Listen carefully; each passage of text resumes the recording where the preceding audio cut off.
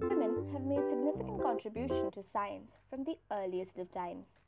Historians with an interest in gender and science have illuminated the scientific endeavors and accomplishments of women, as well as the barriers they face from the society. In today's video, we're going to be talking about these incredible women in science. But when we talk about women in science, or maybe just women in STEM in general, how many actually come up to your mind?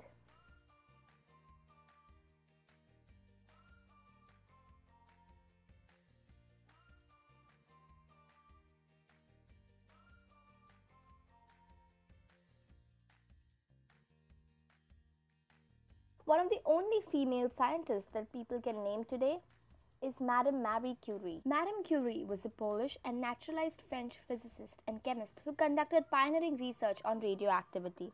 She was the first female scientist to receive a Nobel Prize in Physics. She was also the first scientist ever to receive 2 Nobel Prizes for her work in radiation. She is also given credit for discovery of 2 new elements, polonium-84 and radium-88. And yes, her achievements are amazing. But did you know that her daughter Irene Curie is also a Nobel laureate? Irene Curie began her scientific career as a lab assistant at the Radium Institute of Paris. She continued research in nuclear physics as well as transformation of elements, and finally, for the discovery of artificial radiation, was given the Nobel Prize for Chemistry in the year 1935. Speaking of chemistry, ever heard of Seema Chatterjee?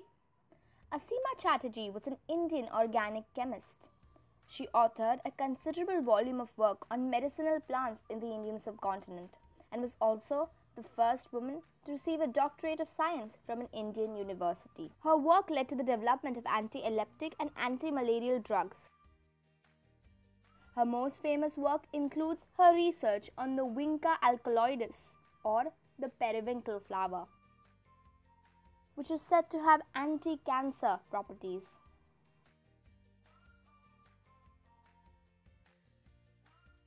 Can you name any female physicists? Ever heard of Catherine Burr-Blodgett?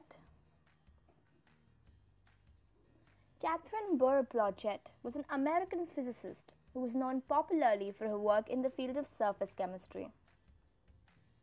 She was the first woman to ever receive a PhD in physics. She did that from Cambridge University. Her most famous work includes her invention of the invisible non-reflective glass, which was a pioneer for her field. Another female physicist you should know about is Jocelyn Burnell. She is an astrophysicist from Northern Ireland. She was credited with one of the most significant scientific achievements of the 20th century. However, for the Nobel Prize for this discovery, her name was actually omitted. While a postgraduate student, she co-discovered the first radio pulsars. Another one of her achievements was she presided over the Royal Society.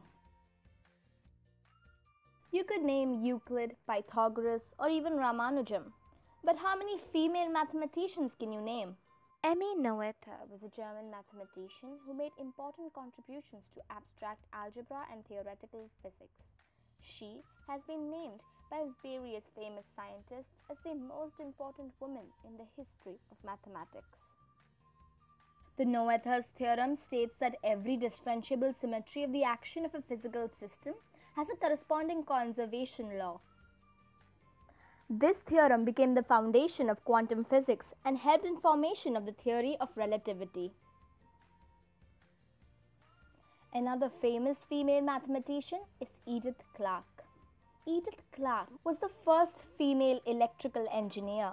She invented the Clarke calculator that used electrical current, voltage and impedance in power transmission lines to solve mathematical equations. Another inspiration to women all around the world is Miriam Mills, an Iranian mathematician and professor of mathematics at the Stanford University. Miriam was the first Iranian student to achieve a perfect score in maths. She also became the first female recipient of the Fields Medal, which is the equivalent for a Nobel Prize in mathematics. What about the female biologists of the world? Are we forgetting them? Not at all. Flossie Wang. Flossie is a Chinese-American virologist and a molecular biologist.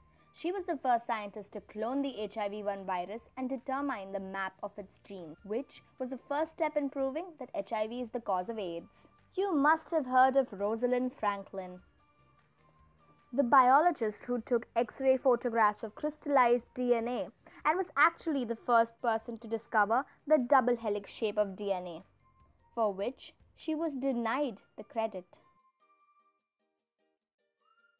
Now, women don't waste their time gazing into space, do they? Meet Henrietta Swan Leavitt. Henrietta was an American astronomer, a graduate of Radcliffe College, and worked at the Harvard College Observatory. She designed her own scale for distance between planets called the Henrietta scale. This scale ultimately helped us understand the age of the universe. You must have definitely heard of Katherine Johnson. Katherine Johnson is an African-American mathematician as well as astronomer whose calculations of orbital mechanics as a NASA employee were critical to the success of the first and subsequent US manned space flights. She was often given the nickname of a human computer because she earned the reputation for mastering complex manual calculations. So, women don't code, right? I mean, how many women just program and design codes? Grace Hopper says hi. Grace Hopper was an American computer scientist and United States Navy Rear Admiral, one of the first programmers of the Harvard computer, who invented one of the first linkers and developed the COBOL high-level language. Finally, we come to Margaret Hamilton. Margaret Hamilton is an American computer scientist and business owner. She coined the term software engineer. She was the director of the software engineering division for all the Apollo space programs that went to the moon.